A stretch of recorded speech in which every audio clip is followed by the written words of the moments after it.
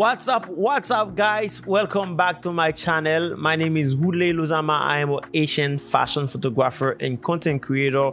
Welcome back to this channel. If you're new on this channel, make sure you subscribe and turn on your notification.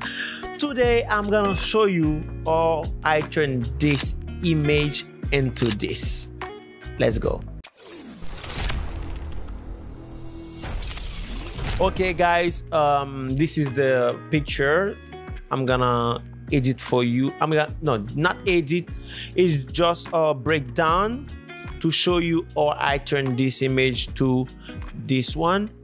Okay, this is my basically adjustment. This is the before. I took this picture like that. I expose for the background, and after I do some adjustment, exposure, highlight, shadow, and white, black, vibrance, saturation, some curve, and after I think is no, that's all. I use some split toning to create some mood, if you can see that, before and after. And so this is the final image, but I'm gonna show you how I turn this one in Photoshop. It's opening. Okay, I'm on Photoshop right now, so let me disable all the layer. This is my first image, but I forget to create a blank layer to remove the blemishes to show you that. But yes, this is the first step I made in this picture. I remove some blemishes after I do a quick frequency separation, but not too much.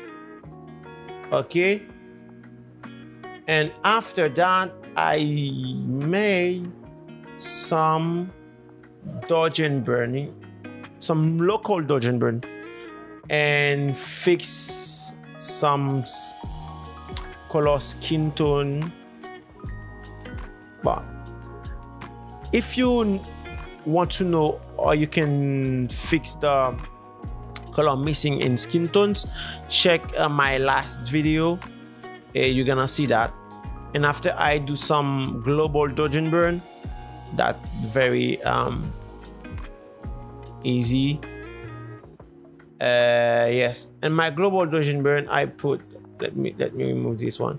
Okay, this is, I don't know what is it, but I removed that one.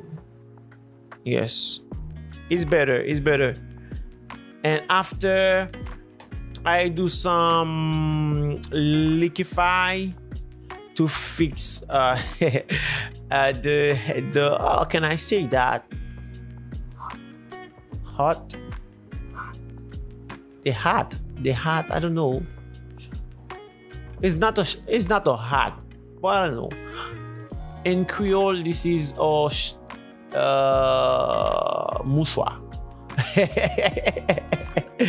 Okay, so I apply some color grading on it.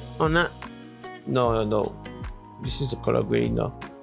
Okay, I apply some contrast before, because I like to create more contrast on my image. Yes, okay, and do some color grading.